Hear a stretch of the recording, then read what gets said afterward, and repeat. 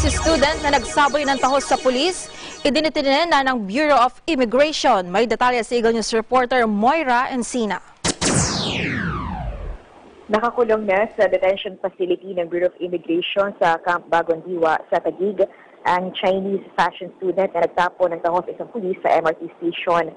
Ayon kay BI spokesperson Dina Sandoval, inilagay sa kustodiya ng kawanihan si Zhang Jale sa bisa ng mission order na in-issue ni Immigration Commissioner Jaime Morente dahil sa paglabag ng dayuhan sa immigration laws ng bansa.